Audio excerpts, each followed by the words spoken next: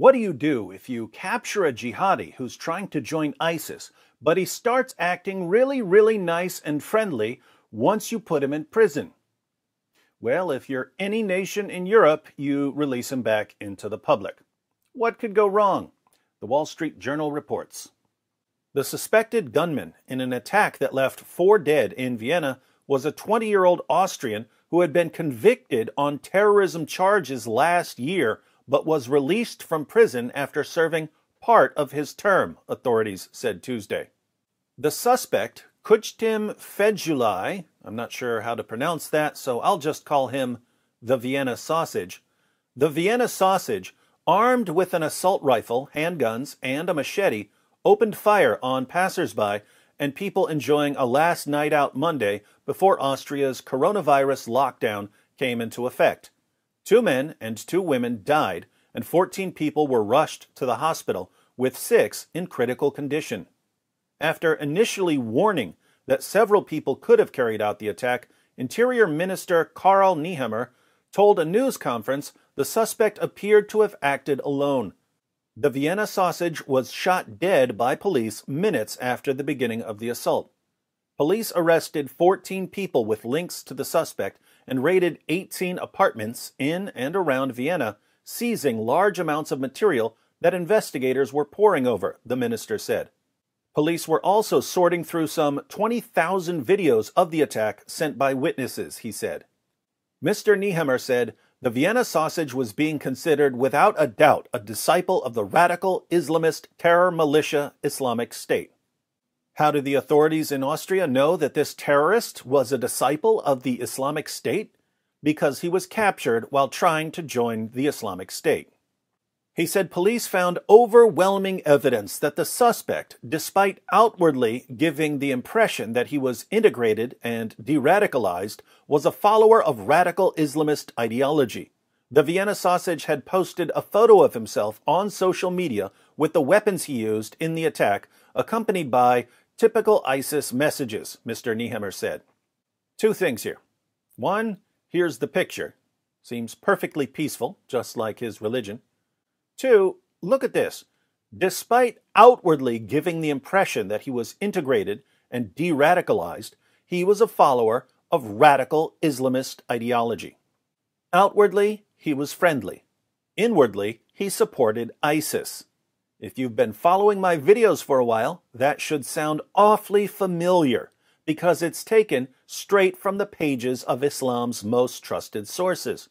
In Surah 3, verse 28 of the Quran, we read, "Let not the believers take disbelievers for their friends in preference to believers. Whoso doeth that hath no connection with Allah, unless it be that ye but guard yourselves against them, taking as it were security. Allah biddeth you beware only of himself. Unto Allah is the journeying." What does Allah mean when he orders Muslims not to take unbelievers as friends, unless it's to guard themselves against the unbelievers? Let's read the commentary of Ibn Kathir. The prohibition of supporting the disbelievers. Allah prohibited his believing servants from becoming supporters of the disbelievers, or to take them as comrades with whom they develop friendships, no friendships allowed, rather than the believers. Allah warned against such behavior when he said, "And whoever does that will never be helped by Allah in any way," meaning whoever commits this act that Allah has prohibited, namely being friends with unbelievers, then Allah will discard him. Similarly, Allah said, "O you who believe, take not my enemies and your enemies as friends, showing affection towards them, until, and whosoever of you does that, then indeed he has gone astray from the straight path." Surah 60, verse 1. Allah said, "O you who believe, take not for friends disbelievers instead of believers. Do you wish to offer Allah a manifest proof against yourselves?" Surah 4, verse 144. And, "O you who believe, take not the Jews and the Christians as friends. They are but friends of each other." No friendships with Jews or Christians. "And whoever befriends them, then surely he is one of them." If you take a Jew or a Christian as a friend, then you're a Jew or a Christian, not a Muslim. Surah 5, verse 51. Allah said, after mentioning the fact that the faithful believers gave their support to the faithful believers among the Muhajirin, Ansar, and Bedouins, and those who disbelieve are allies of one another, and if you do not behave the same, there will be fitna and oppression on the earth, and a great mischief and corruption. Surah 8, verse 73. Allah said next, and here's the most relevant part, unless you indeed fear a danger from them, meaning except those believers who, in some areas or times, fear for their safety from the disbelievers. So, if you're a Muslim who gets arrested on terrorism charges and you're under the power of a non-Muslim government, this applies to you. In this case, such believers are allowed to show friendship to the disbelievers outwardly, but never inwardly. For instance, Al-Bukhari recorded that Abu ad-Darda said, "We smile in the face of some people, although our hearts curse them." Al-Bukhari said that Al-Hasan said, "The taqiyya, i.e. taqiyya, is allowed until the day of resurrection." Notice, if the non-Muslims are more powerful than you, then you smile in their faces while cursing them in your heart. Recall yesterday's video about jihad of the hand, jihad of the tongue, and jihad of the heart. You show friendship to the unbelievers outwardly, but never inwardly. What did the Vienna sausage do? Despite outwardly giving the impression that he was integrated and de-radicalized, he was inwardly a follower of radical Islamist ideology. Shocker. He's doing exactly what he's commanded to do in Islam's most trusted sources. If only we had complete access to their sources so that we could understand fully what's going on.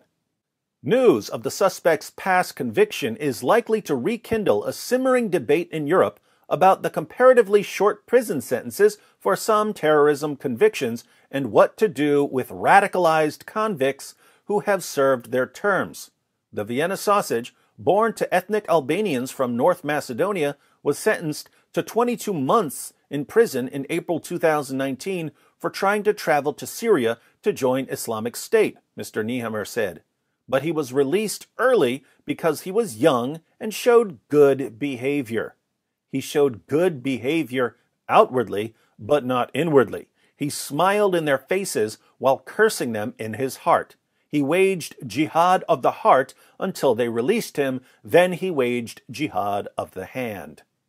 Mr. Nehammer said the Vienna sausage, who had Austrian and North Macedonian citizenship, managed to deceive authorities and de-radicalization programs, exposing a gap in Austria's system of dealing with extremists that should be reviewed.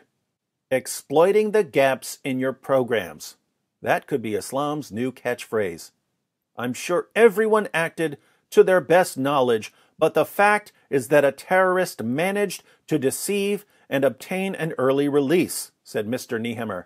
Because he was so perfidious in tricking the system, we also didn't have any warnings. Let me get this straight, Mr. Nehammer. The Vienna sausage tried to join ISIS, and once you captured him, he started doing exactly what his sources tell him to do when he's under the control of a more powerful adversary. But you didn't have any warnings. Because it's not like we've been warning you for years, as politicians and journalists called us Islamophobes and racists and bigots for the heinous crime of being able to read words off a page. Guess what, Europe? A lot of people who tried to join ISIS were captured and put in prison. A lot of people who joined and fought for ISIS eventually returned to Europe and were put in prison. And a lot of them got 2-year, 5-year, or 10-year sentences. So now they're starting to be released back into society. Have you noticed a recent uptick in European terrorist attacks? Do you think it's over? Or is it just getting started?